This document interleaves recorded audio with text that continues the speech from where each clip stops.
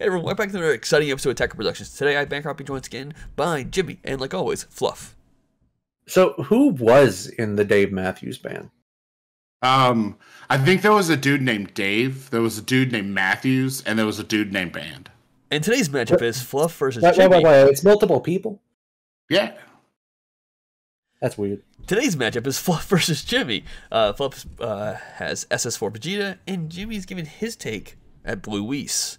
Like always, just buttons down below. Feel free to click them, they're there for a reason. It's now past 30 seconds, so let's go into today's matchup. It's now past 30 seconds? So we can play copyrighted music, is that what you're saying? Yeah, Yeah, for a little bit. The Dave Matthews Band. I don't know. I don't know who that is. All you need to put in there is that little blurb where Dave Matthews is like, the space between, and that's it. Like, nothing else, just that. So earlier this week we talked about a little bit about SS4 Vegeta. So Jimmy, you want to talk about Whis? Yeah, I would love to. Whis is a deck. What do it do? Yeah, talk about what it does and what the intentions of the leader with activate mains and the Beerus cards that are played. That's a fantastic question. That's a fantastic question. So the leader has an activate main where you, and then there are Beerus cards that when you attack with them, and then there's like some other blue cards that, you know, actually have effects like Sensu Bean.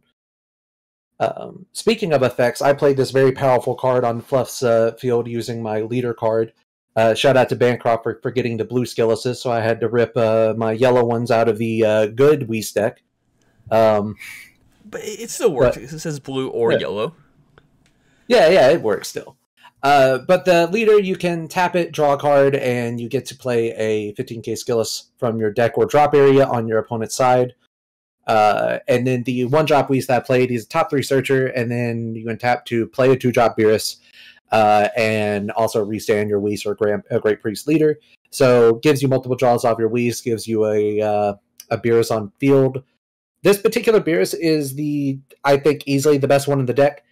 When he swings, he combos with a god with an a combo cost of 1, and then draws you a card. And then this 4-drop Beerus, when he's in the combo area, when a battle card is KO'd on your opponent's side of the field, he will draw a card and play himself. Was there not a cost to comboing with him? I just said that the 2-drop Beerus combos with a 1-drop. Sorry, you did. You did. I'm sorry. That was actually sick. Like, I really like that play is really sick on turn 2, being able to throw out that Beerus. Yep. So this Beerus is the 4-drop is fairly good.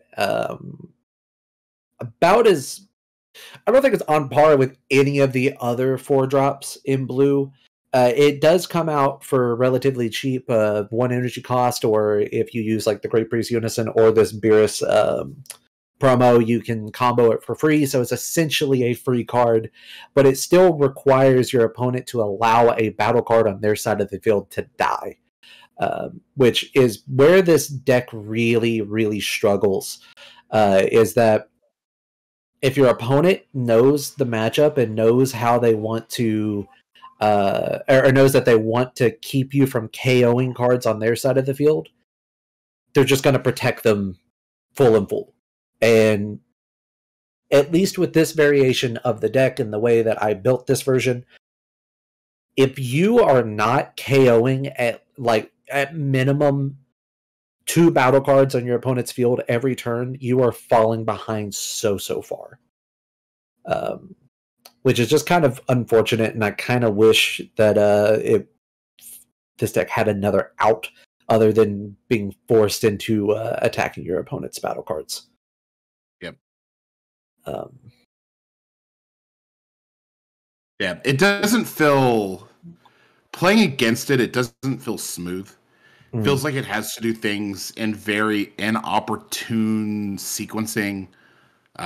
It's very dependent on not focusing on what your opponent is trying to do more than what you are doing for your opponent. And like, I like the thought behind the deck. I just think that it's one of those things that is better on paper than it is actually in practice. Yeah. Almost at every point in every match that I played with this deck, it just felt like I didn't have the cards that I needed in hand, and also when I got the cards, I didn't have anything to do with them. It's a very weird feeling when I'm looking at my hand and just being like, I can't do anything. Like there's just, I think in this match, like at one point I had like 12 cards in hand, couldn't do a single thing with any of them. I remember there being a point, and you just have this like grip of cards in your hand, and you're sitting there thinking really hard. I was like, dude, like you have no idea how scary it is staring behind that hand. And you said I literally have 0 playable cards in my hand. Yeah. And this is the archetype version of the list. There's a possibility of a better version of this list that's running less of the archetype and more just good blue cards. I'm sure that could exist, but like this list, the archetype just feels so bad.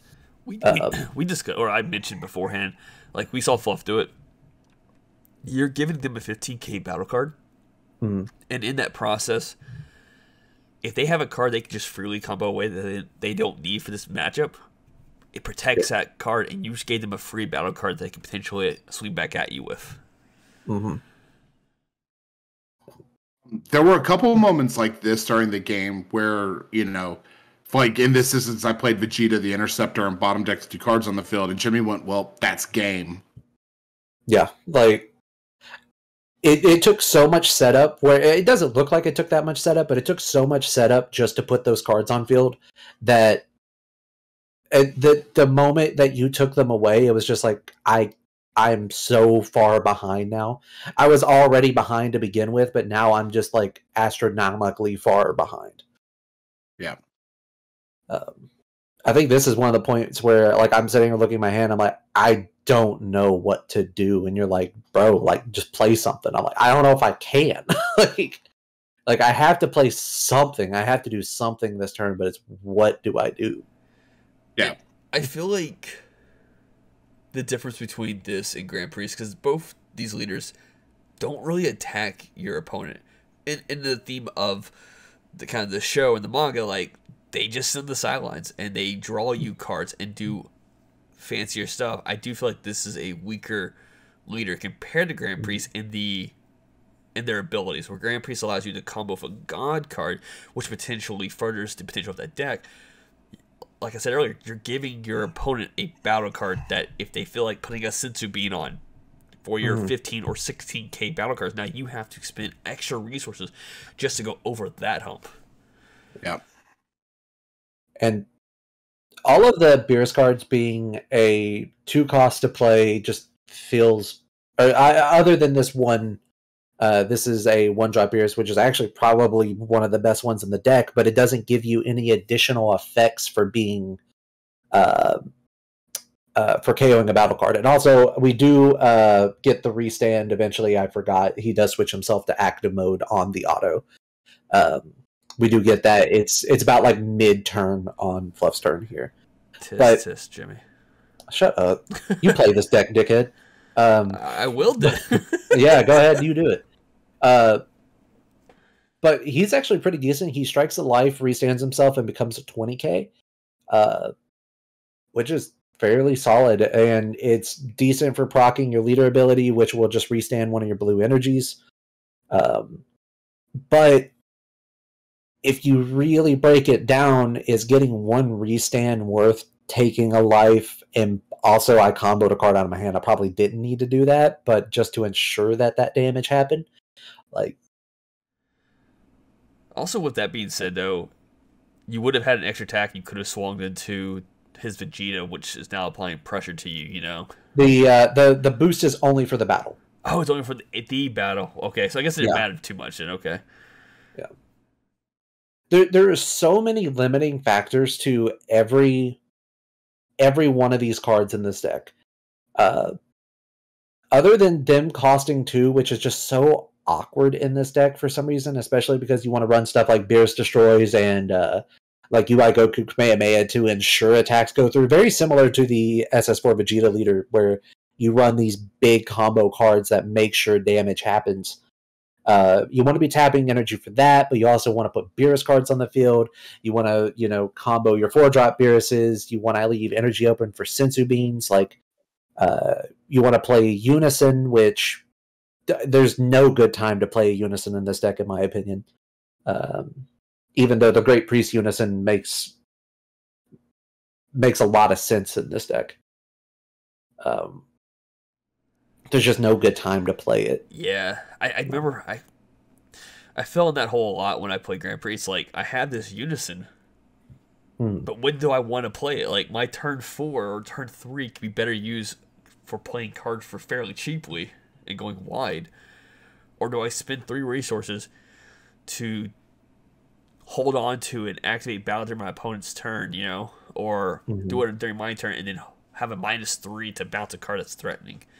And I feel like it's kind of the same looking at here. Like, if you spend 3 energy playing your Unison, is that going to help you?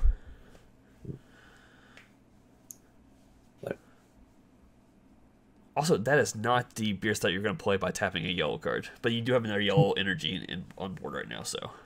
Yeah. So if you notice, that's my only Beerus energy that I have. In this particular 2-drop, when he KOs a battle card, he restands a Beerus in my energy. That's right, yeah. Which goes back to what I was saying, very limiting, because there's only so many Beerus cards in the deck, and you want to run a lot of them to get full value out of, your 1-drop Whis. You want to be able to get full value off of this 2-drop. You want to have good Beeruses to swing at your opponent with. So you have to run so many of them, and there's so many situations where you will have to row one of your good Beerus cards, like the multicolor, just because you want to have an energy to untap. Like, it almost feels like I was talking to Fluff during this match. I'm like, this just feels like a joke deck. Like, this just feels like, feels like playing against it. It felt like something that came out of like set 2. Yeah. That wasn't Cell. What wasn't Cell, wasn't Mecha Frieza, wasn't Fluff any just, of the. hang on, Fluff, you're crashing out all of a sudden. Fluff got banished to the Shadow Realm.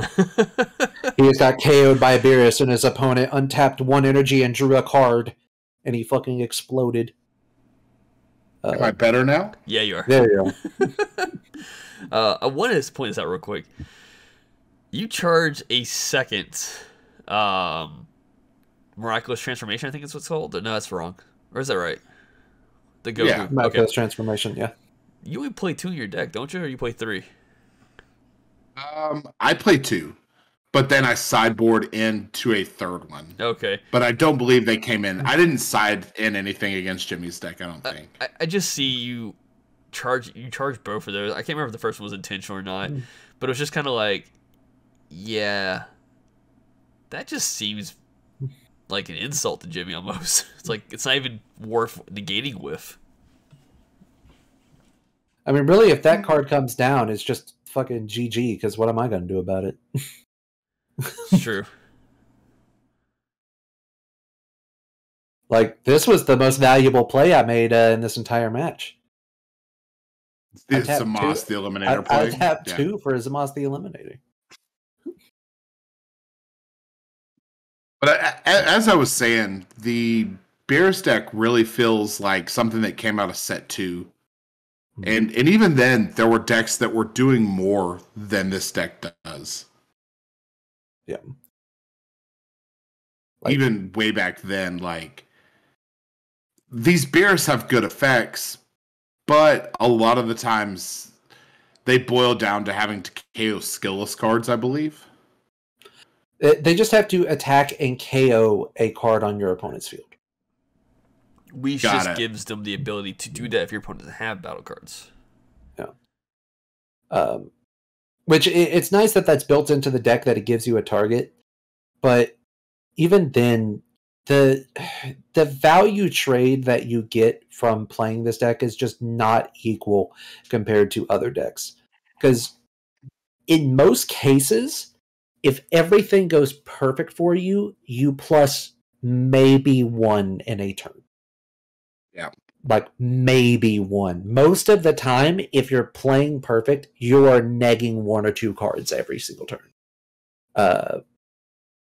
Which just feels bad. And like the first game I played against a Supreme Kai list, and like I made like 10 actions in one turn, and then looked at his field. He still had no battle cards in play because I played the skillless on him. He had taken 1 life, and I was still at the same amount of cards that I started the game with, and it's just like, okay, maybe this deck is just absolute ass. Or maybe I'm just an idiot and playing this wrong. But here I am just scrambling for literally anything. So why Radiant Saiyans over, like, say, Hatch for protection? I mean, Hatch is obviously the best secret rare, but I was thinking, like, this list is a little goofy. It's not that great. Like, let's try something. Let's see if we can make this secret rare work. And you know, it got a God Sealing, so of course it didn't work. But my idea was that if you can establish some Beeruses on your field and you swing into your opponents, it's a free 10k combo, which could assure a KO, and could, in certain situations, you could untap multiple energy to pay for the cost of Radiant Saiyans. So that's one of the big value plays that you can make, but you have to get there and you have to have the right cards in hand to make that pop off. I thought for sure when you comboed Radiant Saiyans, I thought my field was gone. Yeah, that would have been the smart play, but just as a, like, what's the word, like,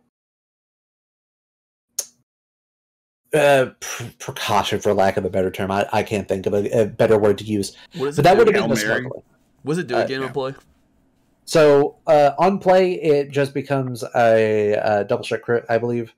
Then the other option is that you just place it in the drop area, and I think you bottom 4 cards from your opponent's field. Bottom deck 4 cards. Yeah, but if I remember correctly, it does not ignore barriers, so the Gotenks is staying.